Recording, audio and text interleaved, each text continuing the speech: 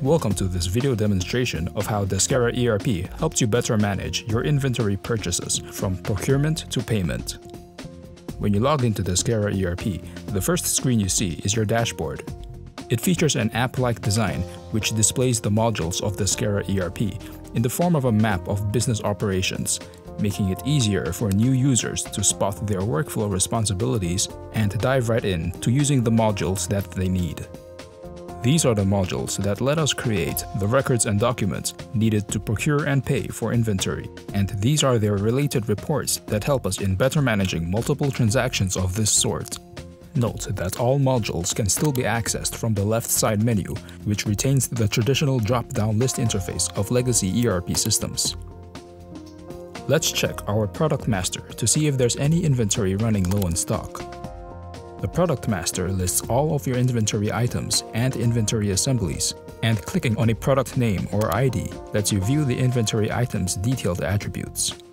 Let's click Reorder Products to see only product stocks that have reached their threshold level, which indicates that they need to be reordered, such as these inventory items.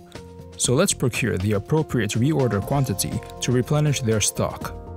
Do note that you can always redefine a meaningful reorder level and reorder quantity for any inventory item. Let's create a purchase order for those inventory items that were low in stock. All we have to do is fill up this form. Deskera ERP will check to ensure that all mandatory fields are filled up, such as the vendor, debit term, and ordered products, and that there are no erroneous entries such as zero order quantities, before allowing us to save the purchase order and print it, export it, or email it to the vendor. Such checks on proper data entry is prevalent across all Deskera applications. Also, the amount of information you can enter is not limited to the form fields you see here, since Deskera ERP allows you to create custom form fields. If your vendor has agreed to deliver first and then await your payment within a stipulated payment term, you would first create a goods receipt note to formally record your warehouse receiving the goods, and then create a vendor invoice to record down the invoice supplied by your vendor into your system. Otherwise, creating the vendor invoice is done beforehand or at the same time. In creating the goods receipt note, we can fetch data from our purchase order or even from the vendor's sales invoice if it's already been created in our system.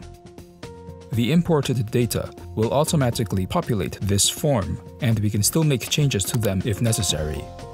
Many Deskera modules are integrated to allow this kind of linking and sharing of common data, which not only saves you time from repeated data entry, but also reduces the risk of making clerical errors and duplicate entries. If necessary, you can even specify more unique identifiers such as the product's serial number and its batch, row, rack, or bin in the warehouse. And if you have a barcode scanner, you can save time from typing in product IDs and serial numbers by scanning the barcodes of the goods directly into the system.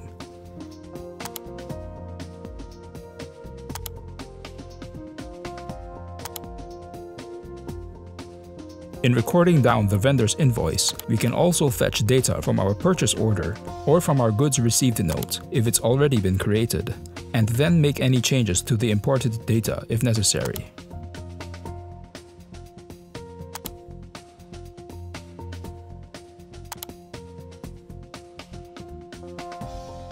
Now let's formally account for our payment to the vendor. Again, we just need to fill out a form. The vendor's invoice needs to be referenced here.